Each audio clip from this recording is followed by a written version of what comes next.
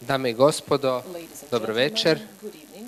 Drago mi je što vas mogu pozdraviti na jednom iznimno zanimljivom okruglom stolu, na razgovoru on the discussion about an author that I'm very proud to have been the publisher of here in Croatia, together with Irish Pages. Namely, I'm talking about one of the greatest Irish essayists of the 20th century, a person who was a great lover of the Balkans, who knew our languages, Hubert Butler. His book, for the first time, we have in one place collected all of the Balkan essays. Tonight with us we have Chris Edgy,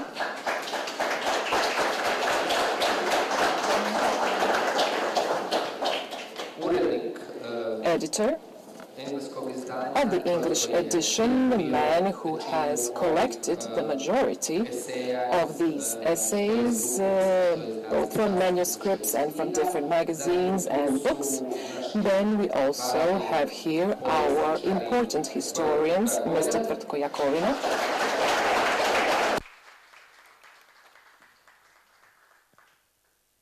Dejan Jović,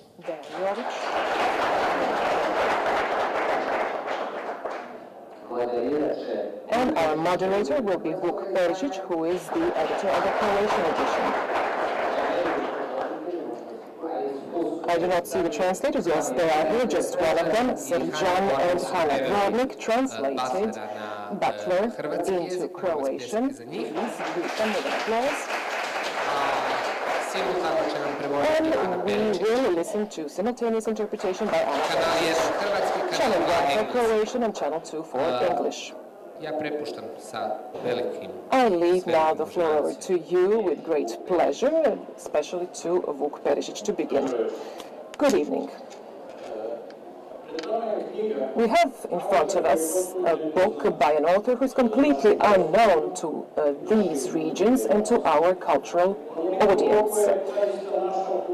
To the same degree that our cultural audience and cultural regions were known to him as an author. A man who came from Ireland and who, because of the Irish historical experience, felt a certain empathy for the historical accidents that were present in the 20th century in the Balkans.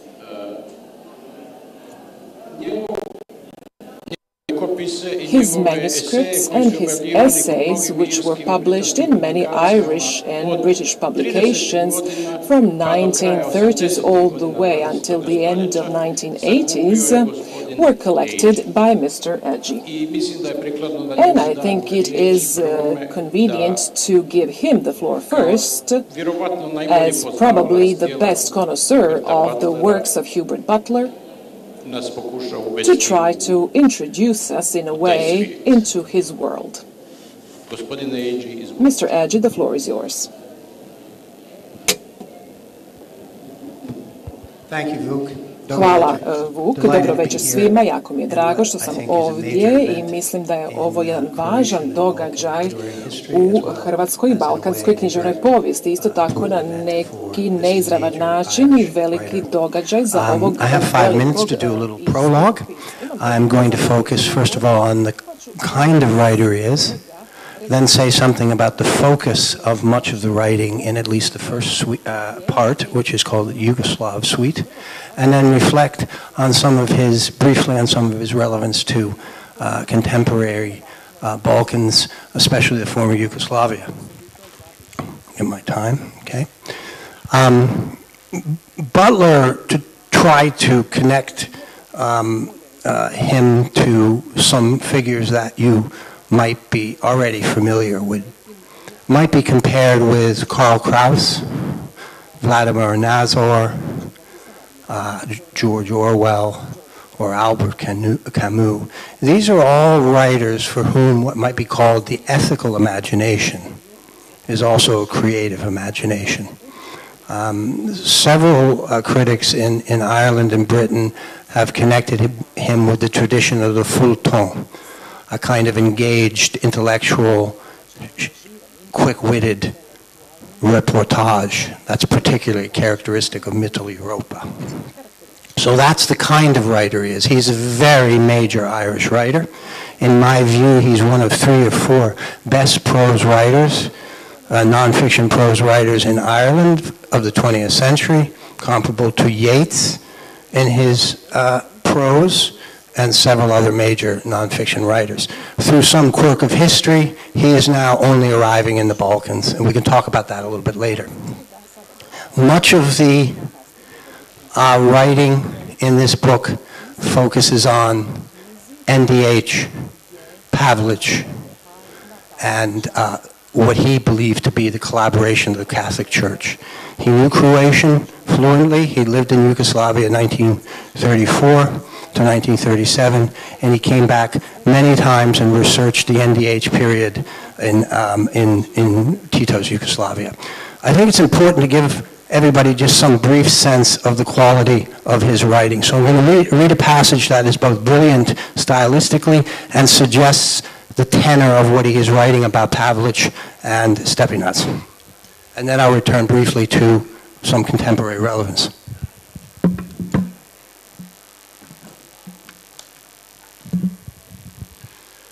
When an incendiary sets a match to respectability, it smolders malodorously.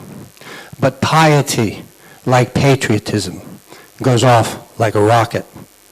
The jackboot was worn by the Croats themselves and used so vigorously against the schismatic Serbs that the Germans and the Italians who had established the little state were amazed. Pavlich, the regicide ruler of Croatia, was himself the epitome, the personification of the extraordinary alliance of religion and crime, which for 4 years made Croatia the model for all satellite states in German Europe. He was extremely devout, attending Mass every morning with his family in a private chapel built onto his house.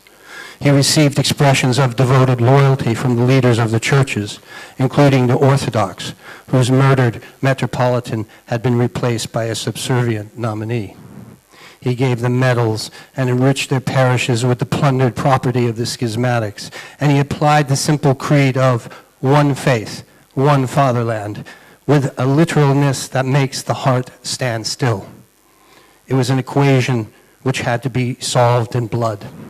Nearly 2 million Orthodox were offered the alternatives of death or conversion to the faith of the majority. And there is much else in a piecemeal fashion across the many essays devoted to this theme of mass violence and the corruption of contemporary Christianity. He was not a communist. In fact, he was quite opposed to communism. He was writing from an essentially Christian ethic.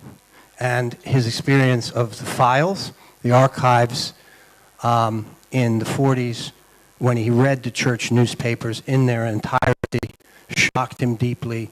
And as a result of this, he began to write about this period in Croatia and got in a great deal of trouble in Ireland, Catholic Ireland in the 1950s, for pointing out that the persecution of the Catholic Church by Tito's government followed a still greater persecution during the NDH of Orthodox, Jews, and Roma.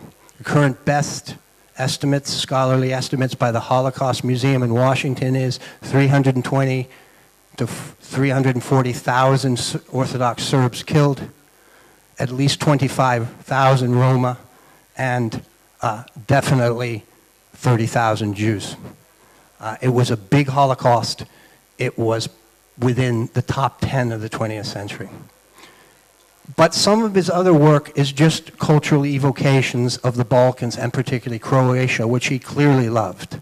And in several essays, namely The Barriers and The Two Languages, he writes about the survival of a small culture and small nation in a world of big powers.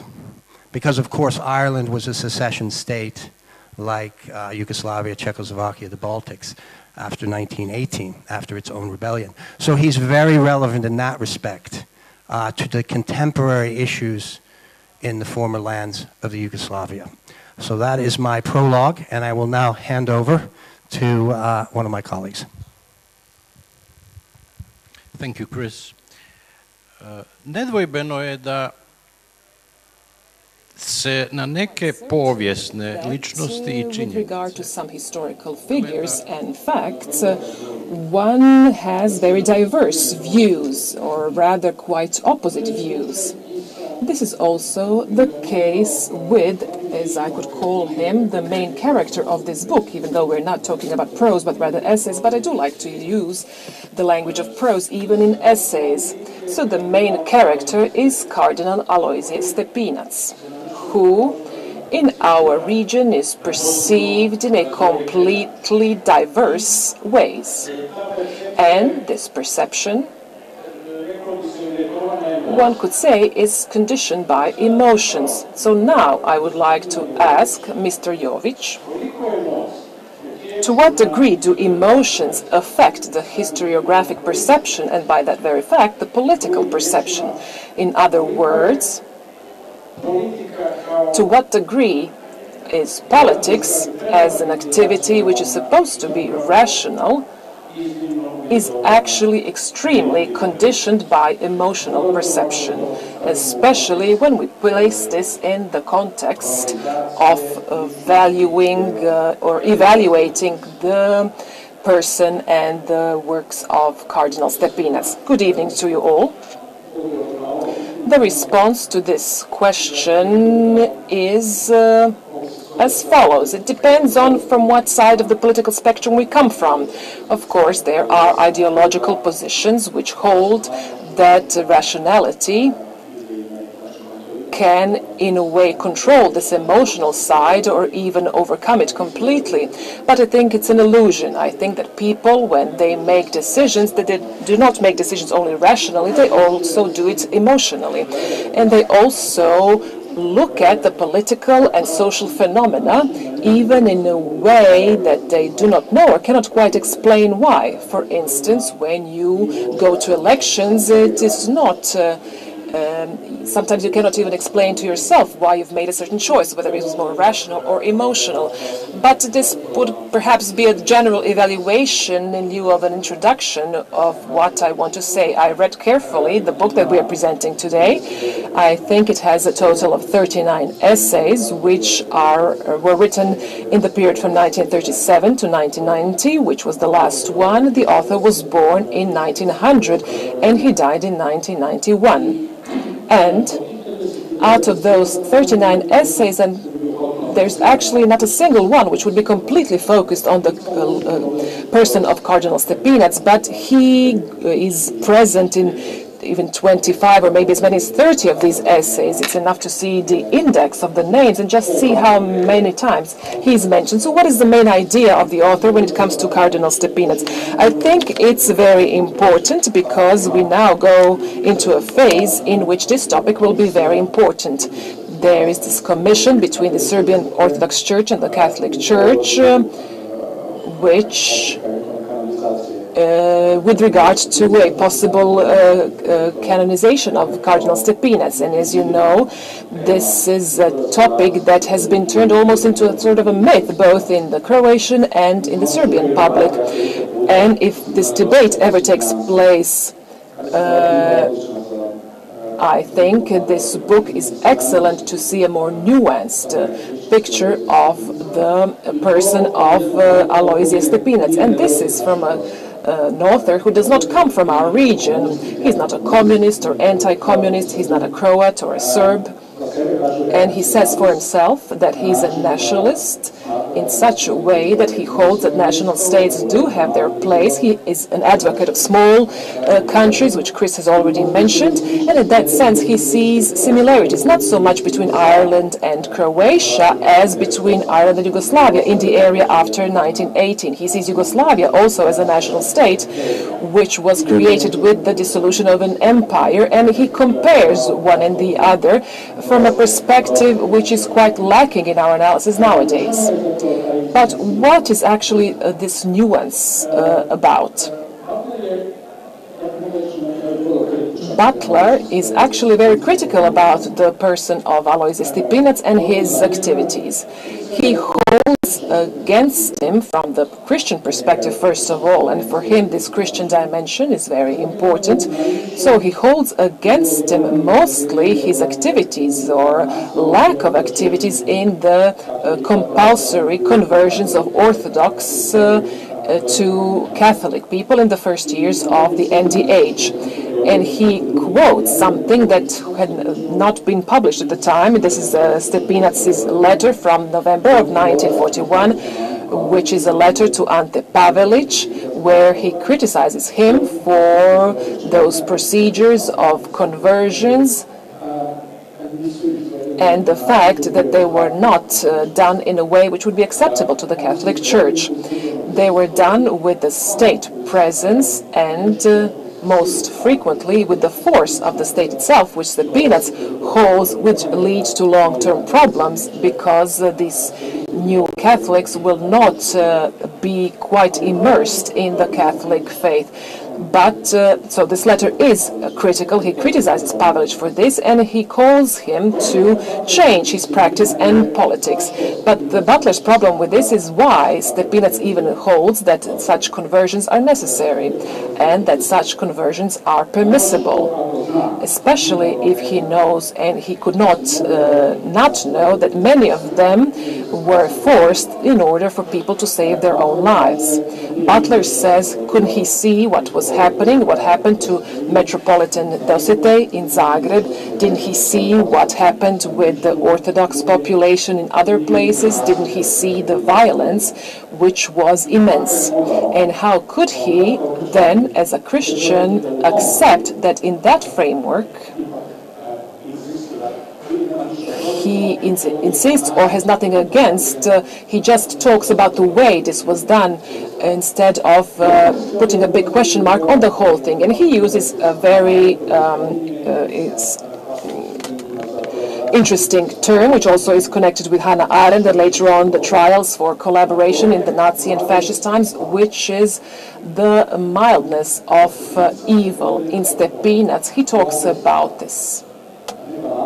Not the banality of evil, but the mildness of evil. Of course, he completely separates Stepinac's position from the position of Artuković, who's also the subject of one or two of his excellent essays, where he discovers that Artuković spent a part of his life in Ireland after 1945, and he goes to talk to the family where Artuković stayed, and they describe this gentleman as a very good Catholic who is an anti-communist, and in that sense, he's very acceptable. And no one could believe that he was a minister of the interior in a criminal organization. So Stepinac is not Artuković, and Artuković is for him like Himmler, I think. That's the kind of parallel he draws here. But still, there is a serious problem. And it is interesting, as Butler says here, it is interesting that this letter from November 41 was not used in the trial by either side, or either by the prosecution or by the defense, because it was not suitable for either side. The prosecution did not want to show that Stepinac was critical of Pavelić, but the defense was not suited by the fact that he did actually stand behind the policy of compulsory conversions, which for him as a Christian is problematic. It's also problematic for him as an Irishman. In Ireland, such things did not happen, and for an individual, a Catholic or a Protestant, this would be a terrible impact on or attack on his individualism, on his or her identity, and it would have unimaginable consequences. This is the position from which he views Stepinac. So, I could also say the following. After the war, Ireland was one of the countries that created the cult of Stepinac, and where Stepinac became the victim of the communist system, and in that sense it is very difficult to write anything against him. And Butler himself has problems. He loses his jobs on several occasions, and he's under some serious pressure for writing in this way about Stepinac, quite contrary to the dominant trend, not just in Ireland, but also in some other Catholic countries of the West. But he says you are losing sight of the chronology. You accuse him as a victim of communism, but what I have a problem with, happened at a time when there was no sight of communism in 1941, 1942. What communism? This took place at a time when communists were quite irrelevant. Why did he use this time to do these things? Leave communism aside for now. This is a whole lot different episode, and there's no dispute about it, even though there is an essay, if I remember well. There is an essay about Stepinac after this, so you will see this very described in a very nuanced way. Also, he goes careful to the archives from 1946 to 1940. I think during 1946 he comes to Zagreb and he enters the archives and he looks at the Catholic press at the time of the Second World War. And there he comes across people who are close associates of Stepinac, not just Archbishop Šarić, but also Šimrak and some other people who were very much involved in the Catholic press on this one side which lost the war. So it's not just Stepinac himself, but also other characters. So that's more or less the position. Of course, he also presents the Catholic press. He does serious archival research and writes from that position. From me, that is a very interesting approach. I'm not trying to qualify it. Someone can be closed off to this argument. Someone can be quite convinced by it. Many people will not like it. They will think it's a matter of propaganda. But anyone who is actually interested in what actually took place in the 1940s and what type of dimensions and questions and dilemmas we can pose, if we really do want to have a serious discussion and not just propaganda mythology, I think this book will be very useful, at least as a starting point to dispute certain arguments. Because, of course, in the book, as we have seen, and this was very precisely analyzed by the editor, there are some errors or mistakes or miswritten facts in the essays. Of course, there are such cases, but I still think that this is a fascinating, excellent beginning of a very serious discussion if we want to move away from just a black and white picture. In that sense, I would like to give unreserved recommendation for this book. Mr. Jakovina. In a certain way, Ireland and our region know too little about each other. And because of that, Butler is sort of making a breakthrough in this wall of ignorance. Could you provide some context, perhaps, of the social situation and the atmosphere in which Butler was acting? I'm speaking of Ireland, of De Valera, which was neutral during the Second World War, which had a bizarre episode when De Valera went to the German embassy on the occasion of Hitler's suicide. He expressed his condolences and so on. So what kind of a country was it? Now, today, it is a member of the European Union, but from 1920s, when it became independent, until it acceded to the Union, it lived in relative isolation. What took place there? Good evening to you all. First of all, nowadays it's not just an EU member, it is becoming actually perhaps the third or fourth homeland of young Croats who are increasingly moving out and helping the Irish economic miracle. It is true that Ireland, but at the time even much larger England, was much less known and present than one could even imagine nowadays. And the man who was mentioned several times here with Hubert Butler is Stephen Clisford, who, not far from us, in what used to be the British Council, used to teach English and also some other. There were some many other important persons from this country, and he was actually a British agent who, among other things, observed what was taking place here. So this was one connection. And another connection was that Hubert Butler, at that time, learned Croatian.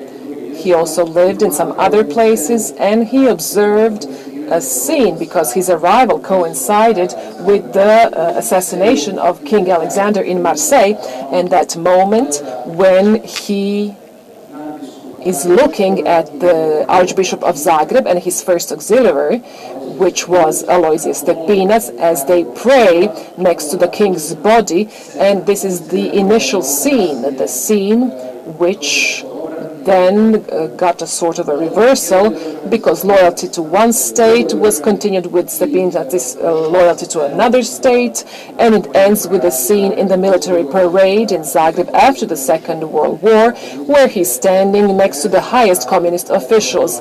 But that episode had a different ending. So Ireland was a very distant country. It was even more distant than was the case with the UK, but at the same time Ireland was one of the small countries or small nations which could or which were present on a different level. When it comes to Slovenians, you wouldn't believe it, the Norwegian example was very important because of the Norwegian independence at the beginning of the 20th century. And Ireland was, and owing to one of my students, I by accident came across a quote, so I'll read it to you now, where an important Croatian writer, when he writes about the World Exhibition in Paris, says that since the introduction of the Austro-Hungarian settlement, we are nearing poverty. Hungarian trade should depend on ours and not vice versa. And the Croatian Free Sea is about to be kidnapped by an enemy. They are turning our wonderful kingdoms into Middle European Ireland, into something even worse than Ireland, because the English do not claim that Dublin is in England, whereas certain Zagreb is being sold as the Hungarian city in the middle of Paris. This is a quote by A.G. Matos, which in his very polemic and not at all politically correct essays, especially when it comes to Hungarians, described in this way at the time, over 120 years, how he saw Croatia and in Croatian connection with Ireland. However, when Butler arrives here in 1930s and he sees that many compare Croatia in the Kingdom of Yugoslavia with Ulster, even though, as he says himself, it requires quite a lot of combinations in your thinking to switch, to move the Catholicism to Ulster. So it was not a very good comparison, but that was the connection. The episode you mentioned, if we skip this time that you have mentioned with the 1945 and April, and one of the relatively shameful events we mentioned in our discussion previously, that's the Stepinac until 1941, can get quite a clear image of what the Second World War is, and that his behavior, because once the war started, is all the less understandable because of it. But the Irish political elites until the April of 1940, or 45, when Hitler killed himself, also could have seen more or less what the Third Reich was. And then the moves and the 150,000 people protesting for Archbishop Stepinac in Dublin, which had been the greatest Irish rally until that moment, was not so much for Stepinac, but was rather a rally for them to clean their unclean conscience, because during the Second World War, Ireland played a role which then in 1945 became more problematic than it seemed to have been at the very beginning. However, I think it is important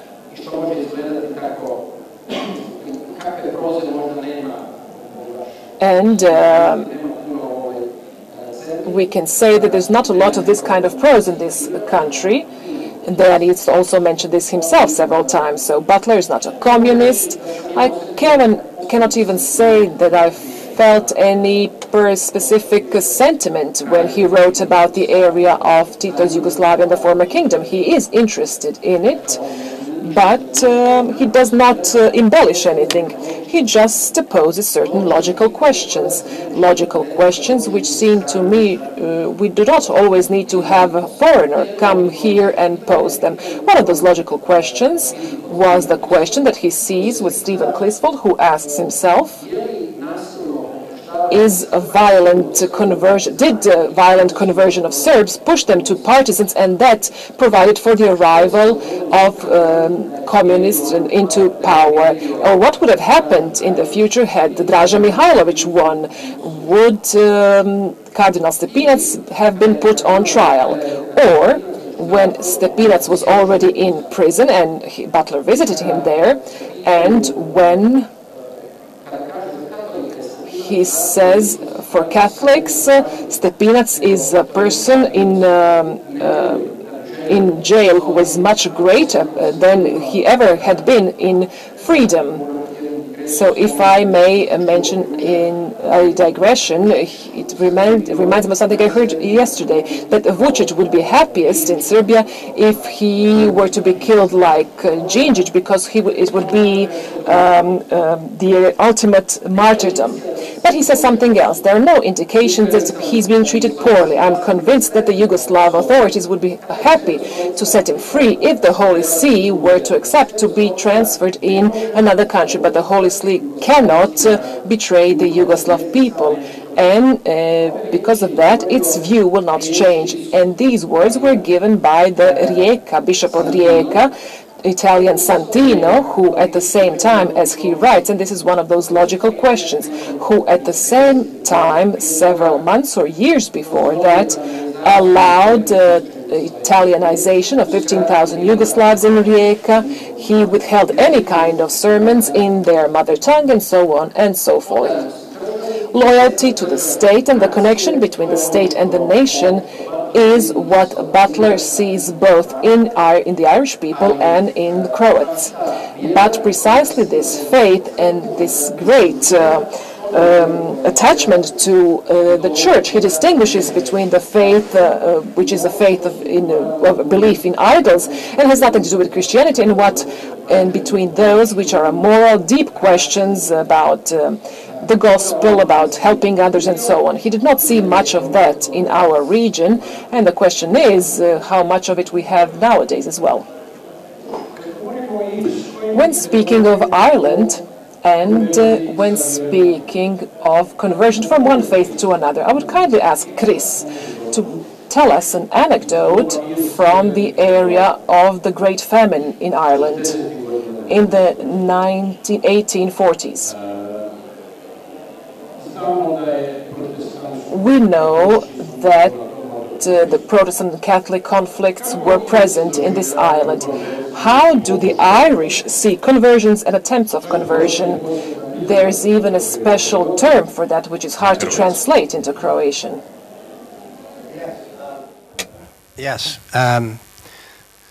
It would seem that with Butler there were certain lines, and there's a huge ancient contention between Catholicism and Protestantism in Ireland, of course, centered still in Northern Ireland, which belongs to Britain. The island was partitioned, a fate which didn't happen to Croatia. Butler was a Protestant, a small gentry Protestant, but he was a Republican. He supported the uprising. He was a dedicated, implacable foe of imperialism and the great powers. This book is probably, like Orwell, an exemplar of that. Some of the lines, though, that were crossed had to do with forcible conversion. And I suppose Butler was one of those intellectuals who thought, first and foremost, he had to deal with his own side, the rubbish at his own door, as we might say. And he remarks somewhere in this book that there is a historic hatred in Ireland for what is called superism, which was the attempt to convert Catholics to Protestantism during the famine with soup and Bibles. And the conversion campaign, which Vuk quite rightly points out in his afterword, is more the focus than the extreme violence, the massacres themselves. Seems to have offended him on a deep level because he is a committed nationalist. But he defines nationalism in a different way. He defines nationalism as the territory of the state and all its peoples, including the minorities. And he returns over and over to the concept that the imperial powers manipulate the minorities against the majority. And then when the imperial power withdraws, the minority is vulnerable. And so he himself experienced this as an Irish Protestant and a Republican, because, of course, after the British withdrew from most of Ireland, the Protestants ceased to be the ruling class, more or less, and became a minority. So he's very hard on his own side in Ireland about compulsory conversion. At the same time, he understands exactly the pressure that's under, the Orthodox are under, in the new independent state of Croatia. And in a certain sense, he understands the pressure the Croats are under in Yugoslavia by a royalist, authoritarian Serbian dictatorship. So he's always focusing on the question of minorities and majorities, and this is why he's very important for contemporary the lands of the former Yugoslavia. I'd just like to pick up one thing that Dejan said, which will illustrate something about Butler. He, like Orwell, has an enormous recollection of small details. In fact, Dejan was a little bit too easy on Butler. Butler does not exonerate Pavlich for his letter of so-called protest in November 1941. Butler says that this resolution was an attempt to check the rule of violence that the church itself had encouraged in April 1941. And he translates this the documents that are in an essay called The Compulsory Conversion Campaign in 1941. He translated for the first time in English in the 50s 2 documents. One was the letter to Pavlich, the so-called letter of protest, and one was the actual resolution by the bishops. If you study carefully this document, both in Croatian and English, you will see that Stepinac does not actually criticize Pavlich. He says explicitly that Pavlich himself and the NDH are exempt from criticism. It is just some rogue elements, some violent people who didn't know really what they should be doing. So he exonerates the regime. In November 1941, which is 6 months after the violence, when historically, as Slavko Goldstein points out in his great book, 1941, The Year That Keeps Returning, the violence had largely spent itself. Hundreds of thousands of Serbs had been killed by that point. So he questions whether this is a genuine letter of protest. The way Stepinac handles it, he quotes several of his other bishops. He quotes 4 bishops, particularly the Bishop of Mostar, who is very critical. But none of the church, he points out, said, let us stop this conversion campaign. There can be no legitimate conversion in a time of war where there are 7 armies on the lands of Yugoslavia. It is not possible. The church should have proposed the concept. And therefore he takes one further jump, which is that it was basically using the violence of the times as an occasion for proselytism. And he has a 1-sentence conclusion, which more or less will deal with his... I just read this one sentence. I think it's important. This is his conclusion. Roughly speaking, one may say that the bishops were enthusiastic about the quisling Pavlich himself and saw in his advent an admirable opportunity of extending the domain of the Catholic Church, but were horrified when they found by what brutal methods the campaign was to be conducted. It was then too late for them to withdraw their support. No one was excommunicated. So he in fact does not, I think I would disagree with Dejan, does not exonerate Stepinac. He accuses him of connivance, is the word in English. He is perhaps what Slavko Goldstein describes in his book as a liberal Ustashi. During their early part of the regime, there were a number of Ustashi, quite respectable, proper, cultured people who thought the new regime, the new order could be imposed with some relevance to due process and some kind of legal order. Many of those liberal Ustashi were actually killed themselves. So he never abandoned, Stepinac never abandoned the support of the NDH. He supported it right to the end. And effectively, I argue in my introduction that he is a kind of ecclesiastical equivalent to a liberal Ustasha, not actually Ustasha, not a member of the movement. He more comes from the Frankist tradition, but that he never broke with the fundamental extreme nationalism of the regime.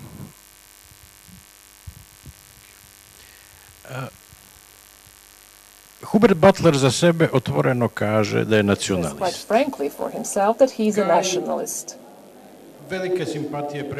He has great sympathy for the Irish independence movement, for independence as such. He is very sympathetic of the small Eastern European nations, their political aspirations and their cultures, on one hand.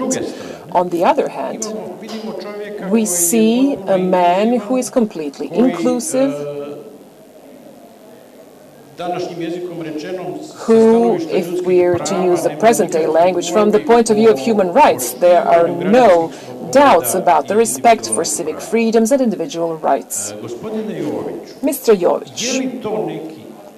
is this a different, unknown to us, form of nationalism? Is it some sort of term confusion? How does he reconcile nationalism and empathy for the other? Has nationalism evolved or devolved? Did it used to be better? Did it have democratic potential? Has it lost its democratic potential? I think that many terms and notions, including nationalism, are conditioned by the context and by a certain communication situation. Persons who are linguists and communicologists know much more about this than I do, but in different contexts they have different meanings. And I also, when I was reading this book, thought that perhaps the term or notion of nationalism could have been translated in a different way into Croatian. But then, of course, the question was how? What do I mean by this? We also had the confusion about the term nation, how to translate it. I always believed that we mistranslate the term nation always and solely as a people. For instance, we have United Nations, which are not actually United Peoples, it's United States. And we have international politics, which is interstate politics, not inter-people politics, that will insist on translating the term nation in the way that we're used to translating it. And in that context, of course, it's now difficult to change.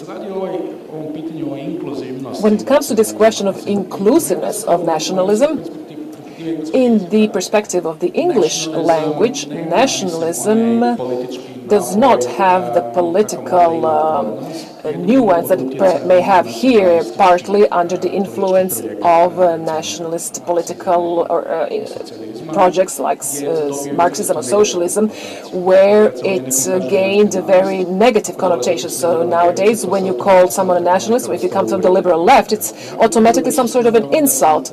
I would be more prone to looking at terms neutrally. So it's legitimate for someone to be nationalist. If he's a nationalist, it doesn't mean he's a bad guy or a violent. There are different types of nationalism, as we well know. And in that sense, I would rather be neutral. Everyone has a legitimate right of being nationalist. But in our case, in our communication, there are too many lines between us and them, based on such determinants. Instead of saying, look, it's legitimate for someone to be nationalist or unitarist or separatist or something else, but it's never legitimate for one to use violence. So the line is not about whether one is a separatist or unitarist. It's legitimate to advocate for secession or for unification, but it's not legitimate to use violence for any of those ideas. So I'll give you an example. As some of you know, I lived in Scotland for 10 years, where a nationalist party is in power, which is a separatist also party. Separatism in Scotland is not legally prohibited. There is no law to prohibit the propaganda of separatism. Even more, it's admissible to have a referendum on independence. It's permissible for the ruling party to say, we don't want the United Kingdom, we want to get out. But what would be prohibited if they were to take arms, as was the case with IRA or some similar organizations, but also with the Unitarians who take up arms. It doesn't matter if they attack someone to preserve the state or to leave the state. It doesn't matter what reason you're using violence and weapons for. Everything is legitimate. I think from our point of view, this is quite a different matter. From our point of view, for instance, secessionism is almost always prohibited. It was prohibited in the Yugoslav context. Nobody wanted to talk about secessionism as a legitimate political idea. But at the same time, it was believed that it's allowed to use weapons for Unitarianism. In my view, this is the same thing, and it's also happening in Croatia. We also have parts where if somebody says we want autonomy in Croatia, you will end up in court if you try to do this. But the same thing happens with the unification. If you want to get unified into Yugoslavia, for instance, against you will end up in court because it's against the constitution.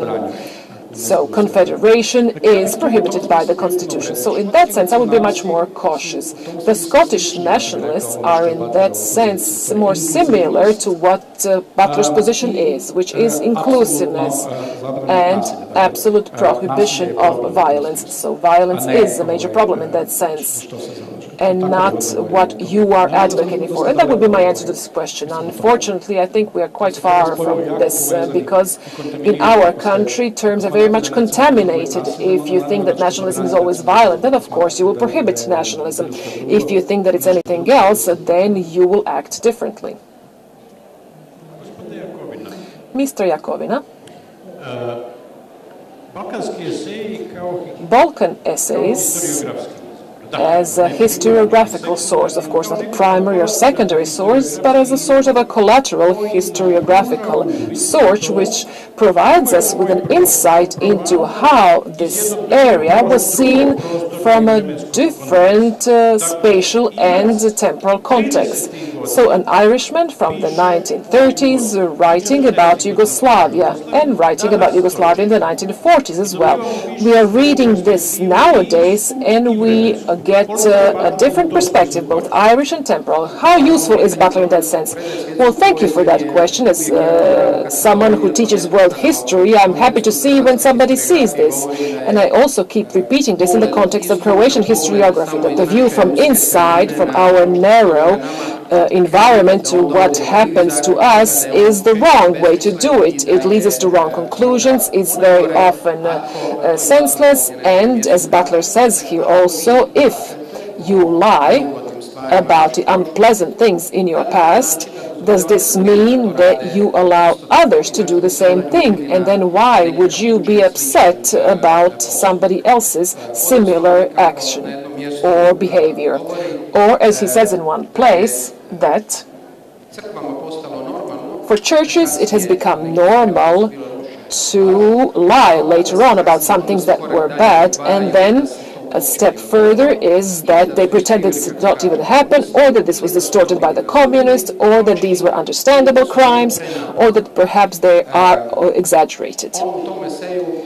In that essays, he also mentions the attempted assassination of Rolović. So the thing is that the things which happened in our country and related to our country are described by some other people who are interested in us, who know how to read, who know how to see. They ask those questions. The diplomacies ask those questions. What I'm always astonished by in our context is why do you like to pretend here that if we close our eyes then nobody will see it. It hasn't happened.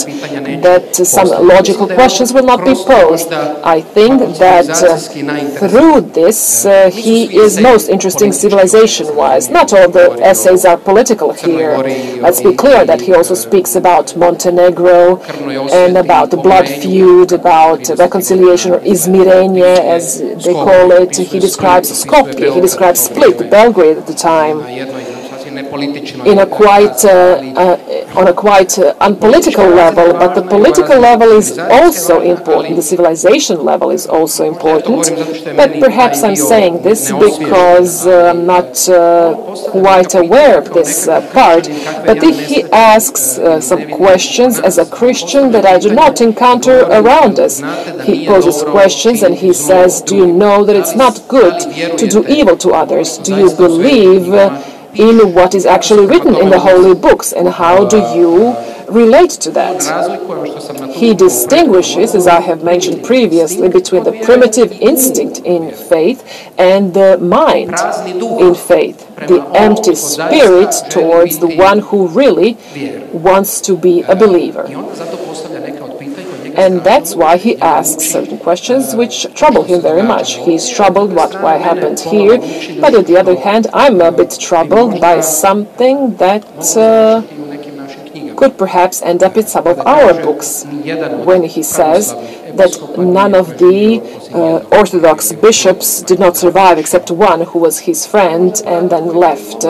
This is perhaps a piece of information which could be quite useful when we speak about the Second World War and relationship towards other religious communities in general, or certain other things that he mentions in this way. For instance, something that we may have heard in the last few days. I think when I was working on my PhD, this was something more near to me, but he speaks here about the Bishop of Đakova, who during World War II printed pamphlets in which he warns Serbs in Slavonia, there were about 16% of them at the time, convert to the faith being offered to you now, the true faith.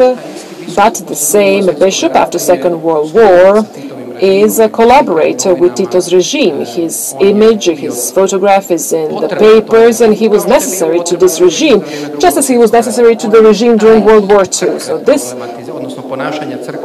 he has a problem with this type of behavior of the church. The church tend to approve too many things for the authorities, for the government. Then he also asks the question whether the church or the Vatican, since it has excommunicated Tito, it may have excommunicated Pavelić, but failed to do so. Mr. Egi, we are nearing the end of this round table.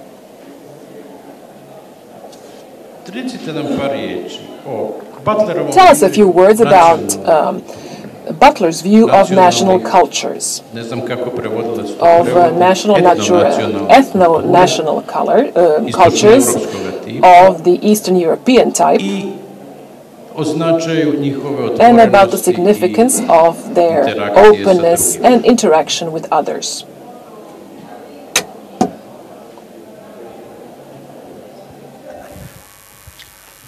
Just, I will answer that question. It's a very important question to end the roundtable on. I just want to underscore, because we've been talking about Stepinac and ecclesiastical history and so forth, how wonderful these essays are as works of writing, and how much it is worth buying the book just to see an essayist at the top of his form. There is the kind of high drama of an essay called The Conversion Campaign, Compulsory Conversion Campaign in 1941.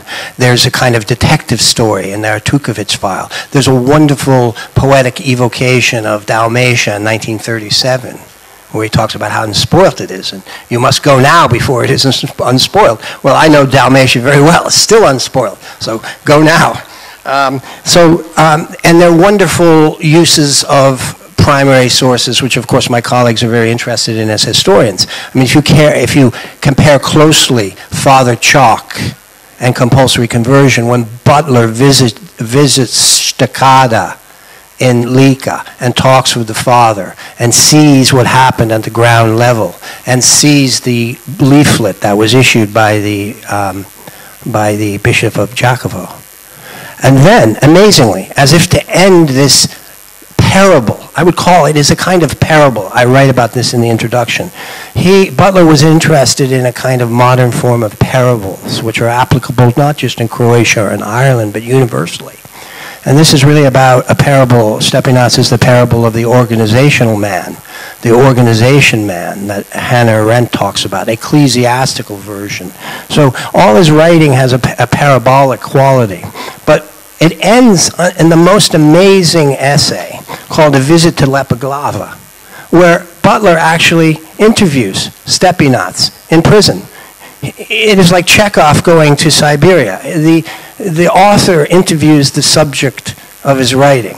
It's a wonderful essay and highly important, because in Father Chalk he shows that the church did issue commands and threats. The leaflet is threatening. It says the Serbs will lose their husbandry and farms if they don't convert, and perhaps one might deduce their lives. It's very clear. He sees it in their church documents. But Stepinac says famously, "Notre conscience est tranquille," or "my conscience is clear." So there's a fundamental contradiction, and this is the parable of the writing. So to take Vuk's question, he's very important in two essays called The Two Languages and the Barriers. In the Barriers, he basically says there's no such thing as a pure national culture. A nationally distinct culture must have cultural discourse with other cultures. Otherwise, it recoils into bitterness, pedantry, and linguistics. That does sound like BCS. So he's very good on the need for a national culture to be inclusive. It needs cultural discourse, and he points out in this essay that by closing down connections with other small cultures in an interwar period, the new secession states ended with the opposite of cultural self-sufficiency. In the second essay, The Two Languages, he talks about, in a very complex way, which I won't try to summarize, he talks about what actually holds together a community, a nation, a people, a small state.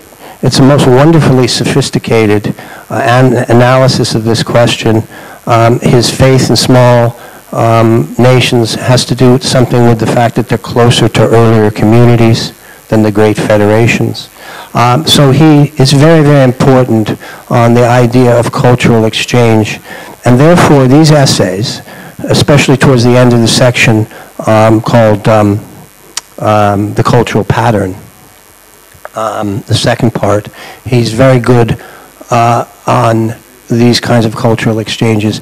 And as a result, the book is not just about the Balkans then, it's also about the Balkans now. And I do think that Hubert Butler joins Rebecca West, whatever you think of her, and another very fine English writer, Anne Bridges, who wrote a book called Illyrian Spring, as one of the great English language writers that really now should belong not only to the English language, but to the Balkans.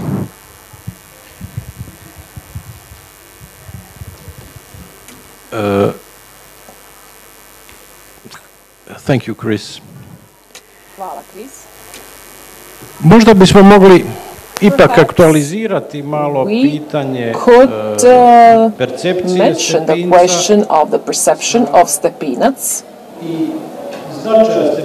and the significance of Stepinac for Butler and this book through the procedure of canonization that Mr. Jovic perhaps wanted to say a few words about.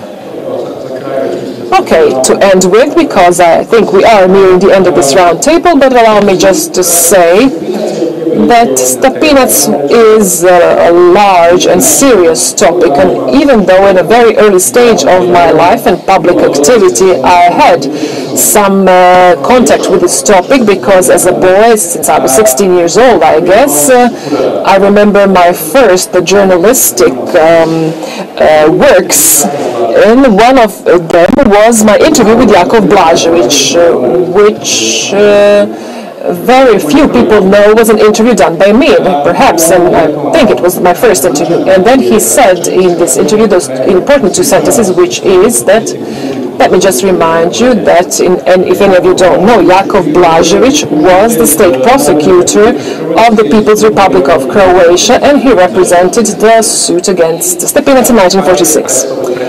And when he stopped being the president of the presidency of Croatia, which he was from 74 to 82, and 3 or 4 years after that, he gave an interview to a young journalist of the magazine called Polet, namely me, as it happens. And in this interview, he said that Stepinac, had he been more flexible, the trial would not have been necessary. And we proposed to him that he should separate the Catholic Church from Vatican and bring it closer to the people. This was later on interpreted as a formal separation and schism, but then he explained that he did not really mean that, but rather to separate it politically from the Vatican and make it closer to the nation. This was my first contact with that. And then later on, this interview received great attention because it was seen as an admission of the public prosecutor. And then later on, having worked on the documents from Tito's archive, which I had an opportunity to see in Belgrade, I saw 3 letters of Stepinac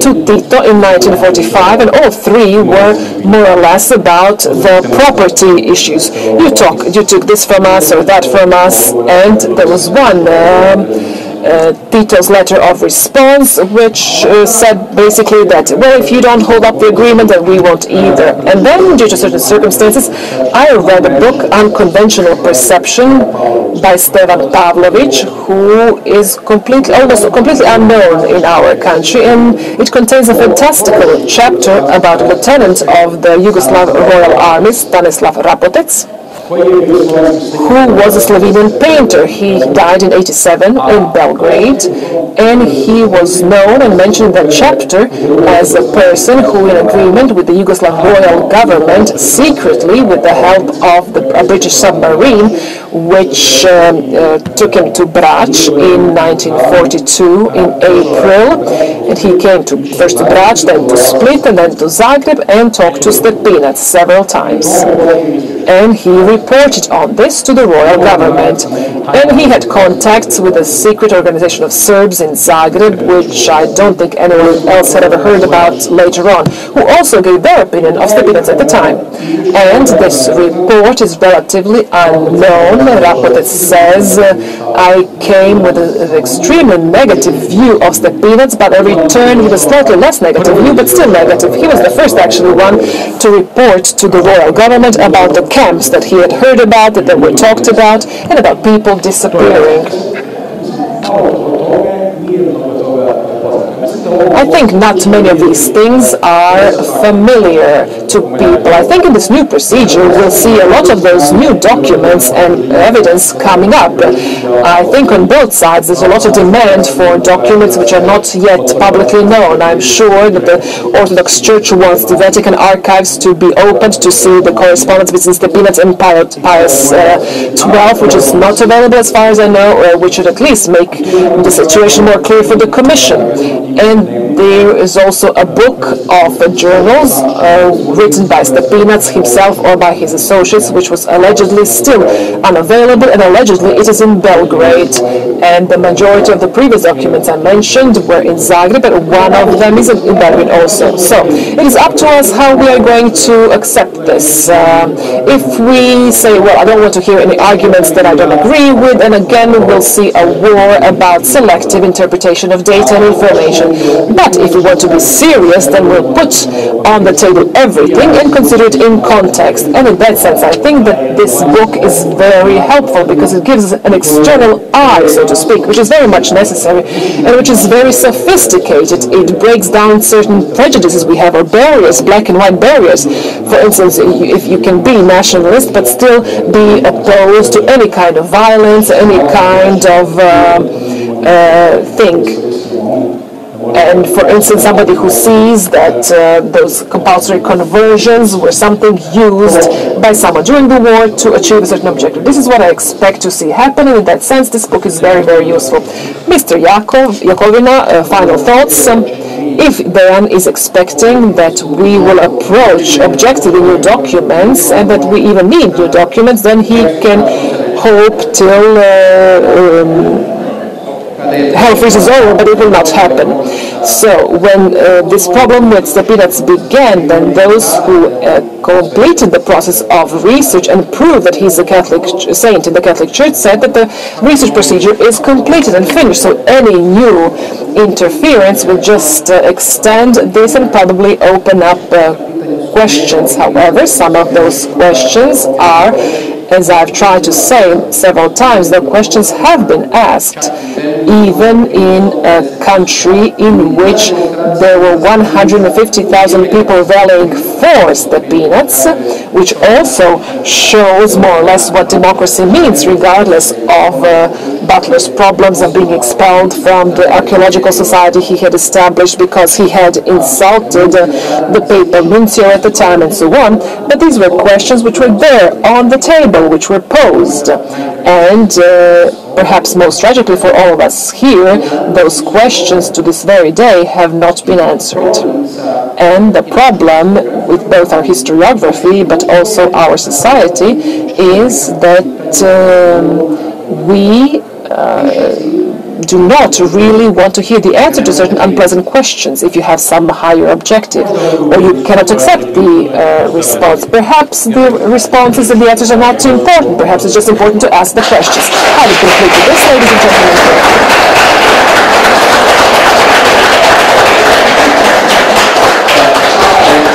thank you once again to Chris G. Vuk Perišić, Dejan Jović, Viktora Kovina. We also have here with us Johnny Gogan, the man who made a great documentary whom you may have had an opportunity to see here about Hubert Butler, and I hope this book will encourage some discussions and that this other point of view will be something that we can use to see ourselves as well. Thank you very much. See you tomorrow at the festival.